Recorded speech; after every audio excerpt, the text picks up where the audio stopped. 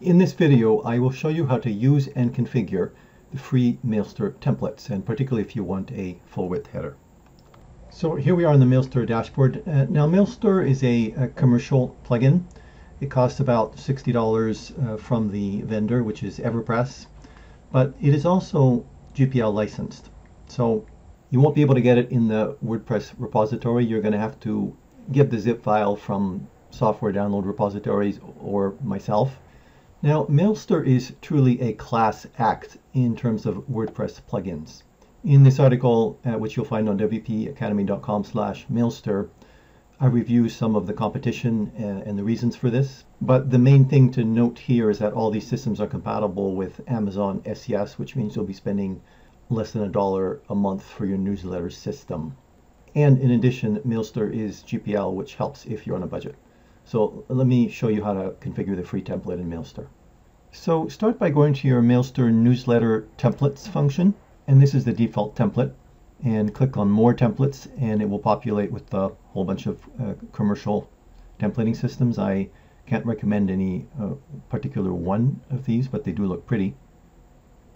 Then I want you to scroll all the way down, and you'll see the template MyMail2, which is a variation, and it's free, so let's just pick that one up while we're here. Now we could click this and use as default, but we're going to just work with the default, which is basically the MyMail1. So I'm going to show you how to work with this. So create a new campaign or autoresponder, doesn't really matter. Let me call this Mark Test. And then let's move down to where it says the template box. And the first thing I want you to notice is you can pull down on the far right, it tells you your current template. And you can load any other templates by loading. So let's just try the base 7 template, for example. It will not preserve the content. So there we are. So that's the base 7 template. And I just want to go back to the main template now. So here we are in the MyMail1 base template.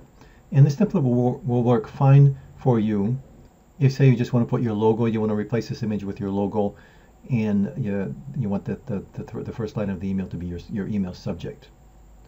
But most people are going to want a full width header. So what we're going to do, you're going to add a full-size image, and you're going to click on this. You can trash it here from the right, and you're going to click on it.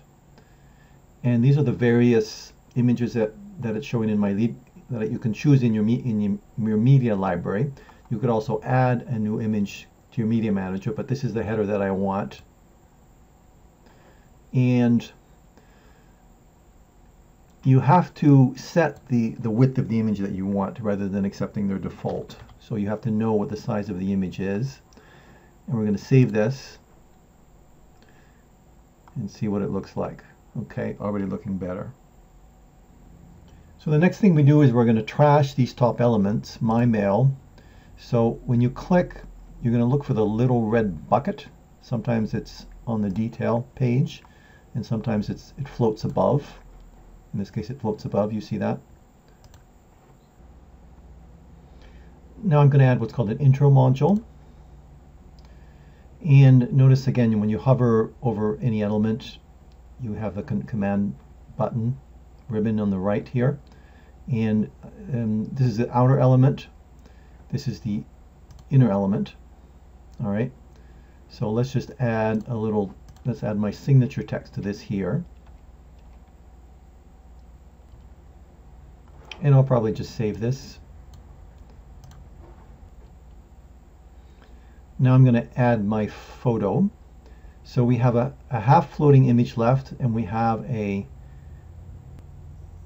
image on the left. In other words, half image on the left and half floating image on the left. We do not want a floating, so we're just going to add that in. And I'm going to delete any segments that aren't necessary. It's my Windows obscuring here, but I can do it offline. So now I've deleted the text block, and I just need to delete the read more. So then it's going into the detail page, and we're clicking the bucket. And then let's just set my photo here. That's loading in from my image library. And remember, you always have to update the image size. And then save.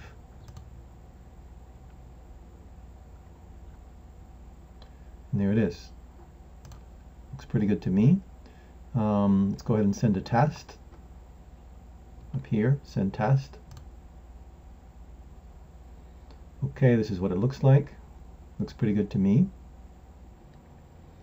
So we just need to update the social media links. So let's, you hover over them. So let's just delete the Twitter, as so. And let's just link the Facebook right here, facebook.com/WordPress Academy, and save. And you add another one just by hovering over and do the plus. All right. And here we're getting into some of the meat of this tutorial, because you have two ways of using this. First of all, save it as a draft campaign or draft autoresponder, and then you can replicate it, duplicate it from the main screen. But I also want you to save it as a template. And the way you do this is through this disk button. So you could save it back to your base template, but I recommend you actually save it to a different name to make sure you're not messing anything up too badly. Very important to include original modules and show custom modules.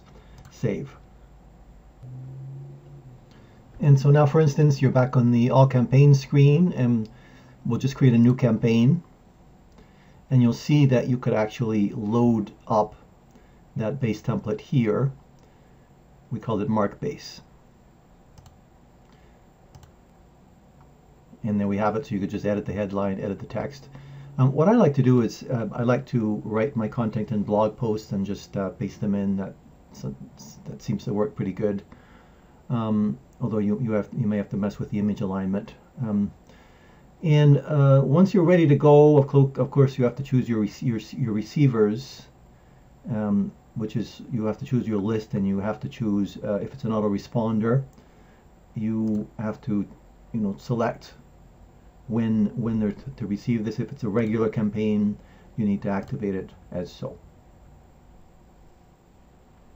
So that's how you work with the Mailster templates, but I want to show you one of the most awesome things of this plugin is the very, very sophisticated conditions that you can put on a send. So on the right, go under Edit Conditions, and you can add all kinds of conditions based on open rate. So go down to see where whether received and open and so forth. It's really extraordinarily sophisticated, especially for GPL software. I mean, this actually I find it easier to use than even than MailChimp.